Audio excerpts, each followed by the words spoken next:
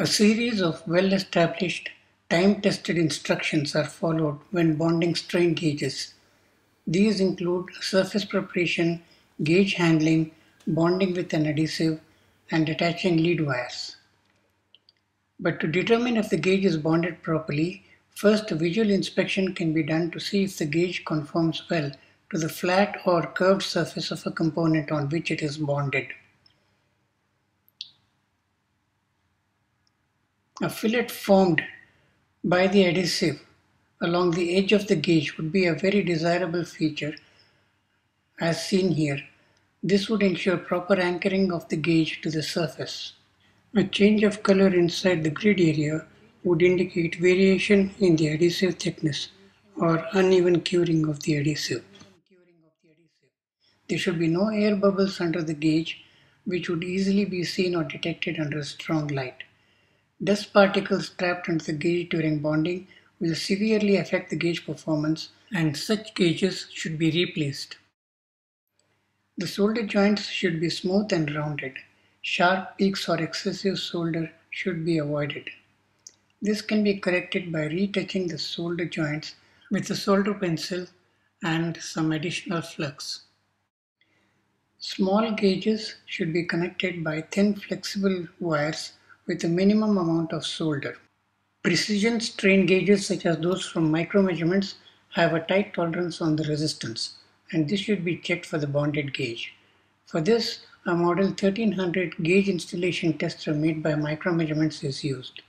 It can measure the percentage deviation of the gauge's resistance from the specified value and also the insulation resistance between the gauge and the body of the component. It has a set of terminals to connect to the gauge and a ground terminal that can be attached to the body of the component with a spring clip. With this additional connection, the 1300 measures the insulation resistance between the gauge and the component.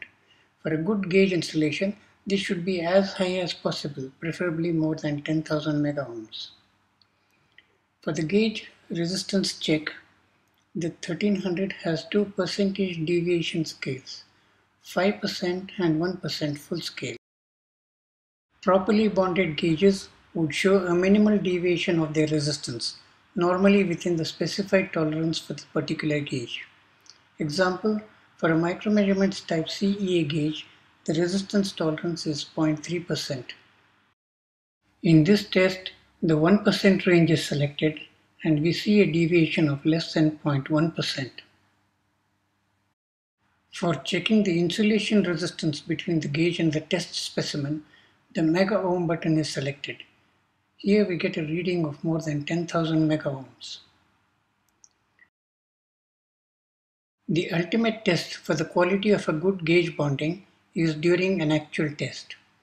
When connected to a good strain measuring instrument such as the model P3 from Micromeasurements, a strain gauge should show a steady zero under no load condition that does not change with time.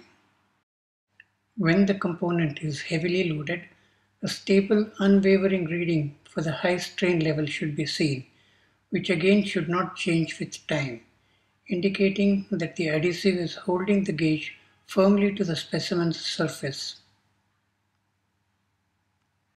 It is equally important that when the load is removed, a full return to zero is achieved.